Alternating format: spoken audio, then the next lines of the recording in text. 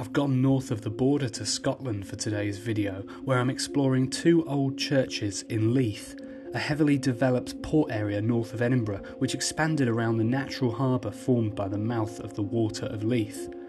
Land to the west bank of the winding river was largely owned by the Abbey of Holyrood in Edinburgh since the Middle Ages, and development of what is now loosely called North Leith began in 1493 when Abbot Robert Bellenden bridged the river and founded St Ninian's Chapel.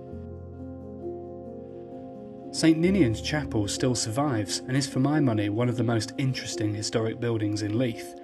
But to get a sense of the layout of this area took some concentration as I walked around the perambulations. You can access the former St Ninian's Chapel and other landmarks by following the Water of Leith path, which I really recommend.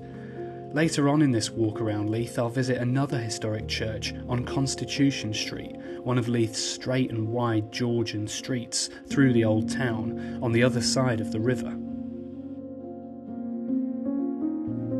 St Ninian's Manse, Old St Ninian's, or North Leith Church and Manse, as it's variously described, was redeveloped by the Scottish Historic Buildings Trust between 1996 and 2002 to create desirable waterfront accommodation and office space within. The development retained the exterior facade, and the remains of the chapel stand out from the quayside mills to which it's attached.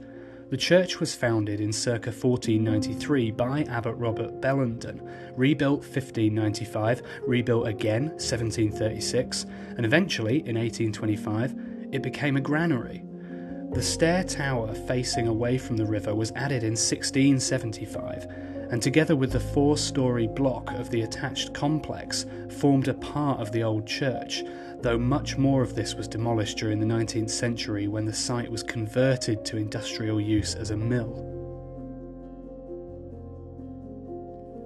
It is a beautiful building and a hidden gem of Leith. In fact, and although this part of Leith isn't as unattractive as some of the neighbouring areas, I still don't think the term hidden gem has ever been more appropriate.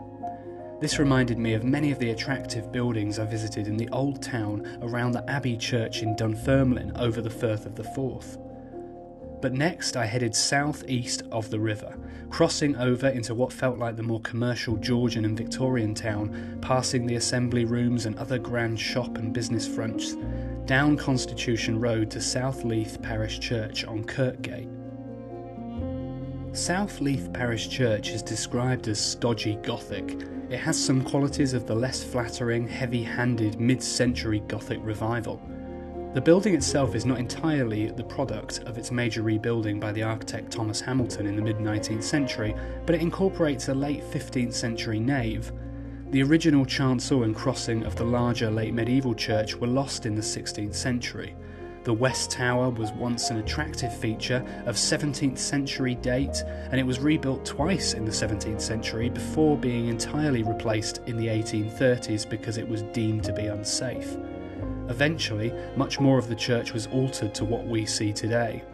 The church is normally open to visitors on a weekly basis, but not on the day I visited. Otherwise, I would have really liked to have seen the 15th century nave arcades and the awesome nave roof structure with angels. Nothing else of great antiquity survives relating to the building itself, so I spent some time looking around the kirkyard at the headstones, a number of which date back to the mid-17th century. Far older than the external fabric of the church itself.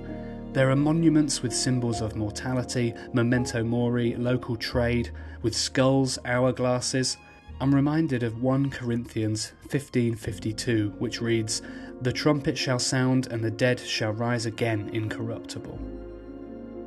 In the shadow of the kirkyard and the buried dead of Leith, with the bodies of sailors, workmen, traders, businessmen and their relatives, loomed the east face elevation of Kirkgate House, an 18-storey tower block built from 1964 onwards, which contains 64 flats.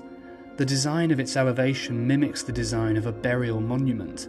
The profile of the inner design is stepped and vertical in much the same way as a traditional monument made by a monumental mason. It's like the living is overlooking the dead. There is probably something to reflect deeper in this observation, but my time was up. As if in anticipation of the end of the video, on my way out I passed a sign with a very helpful summary of the church's history. This board makes some extraordinary claims, none of which I have any reason to doubt as a casual visitor. For example, that the roof was modelled on St Isaac's Church in Leningrad, a church I'm not familiar with, but after googling it, I still don't quite understand the reference point. Maybe St Isaac's Church is one to visit in the future, maybe not. Thank you for watching this video. I hope you can join me next time, or in the meantime, enjoy one of my other videos.